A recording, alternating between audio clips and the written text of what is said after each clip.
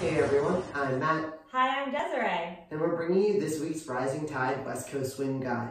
This week on the guide, we're continuing with our side-by-side series. Today, we're going to work through a variation on our side-by-side movement that includes an illusion turn, head drapes, and a free spin. We'll show it to you now.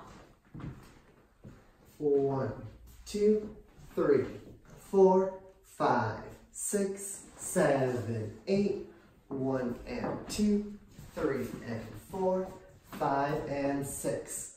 Breaking this down for our leaders.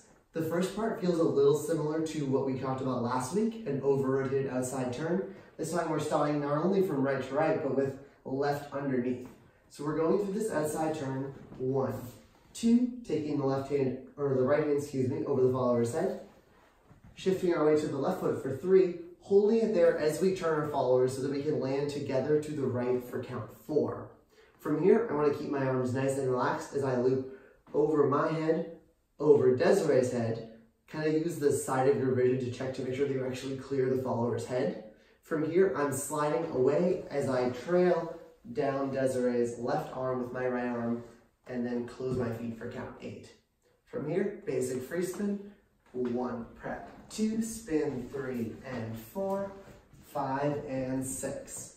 For our followers' rules of the road, we are thinking about keeping relaxed arms all the way through this movement, as well as minding a little bit of different distancing than we would in our standard movement. So let me show you how.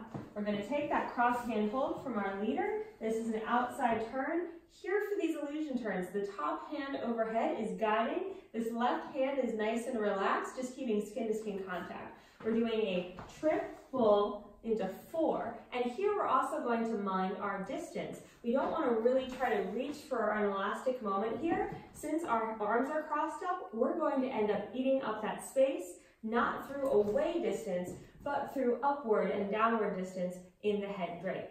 The leader will lead that. Allow the leader to guide your arms up, nice and relaxed here. As the moment of 8 happens, the leader is actually going to be the one to eat up that space into elasticity. For us followers, we're going to keep some outward pressure on the leader's arm here so we don't break connection. We're also going to want to turn to face our leader. That slight turn, notice my feet are still the same with my left in front of my right, will be what helps make the final stretch away complete.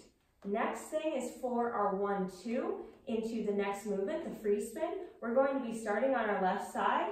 As leader leads 1, we're going to weight change to that left foot.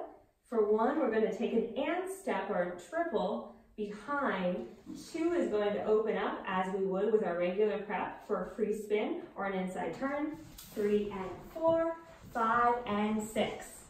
Showing this whole thing one more time.